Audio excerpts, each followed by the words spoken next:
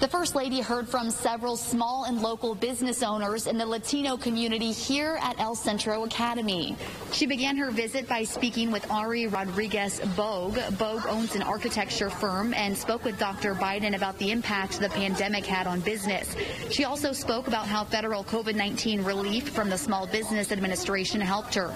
The First Lady also met with Small Business Administrator Isabel Guzman and heard stories of other entrepreneurs in the Latino community. Our small businesses have been devastated by this pandemic, so getting the chance to have the SBA administrator out here to see and meet some of our business owners, some of our young people, I think it's amazing. The First Lady says she's excited to take everything she heard here back to Washington and share it with President Biden.